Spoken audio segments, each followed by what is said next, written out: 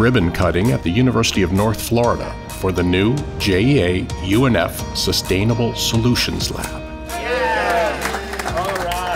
This lab gives UNF engineering students an opportunity for hands-on research and experience in the development of new eco-friendly technologies, everything from solar thermal heating to producing hydrogen in order to power community-based microelectric grids.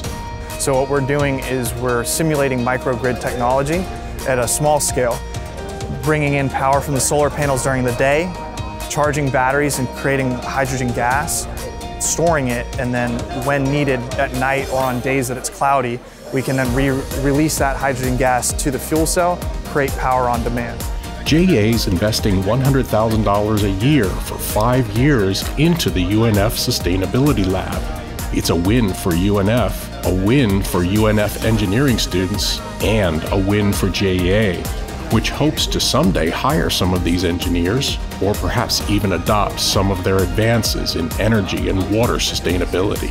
So we provide, of course, energy and water services, but what we really do at JEA is improve lives and build community. And this is a great testament to that today. UNF likes to think of this lab as a microgrid research center. Microgrids are small local electricity networks that can often start with solar or other distributed power sources, such as electric vehicle batteries. JEA has come to us, and we've set up a research consortium with them and APR Energy and a few other companies to try to investigate microgrids, how to optimize them. They have a lot of degrees of freedom. There's a lot of different ways you can use them. The hope here is that one day soon, the Sustainable Solutions Lab itself and another nearby building will be powered by one such microgrid.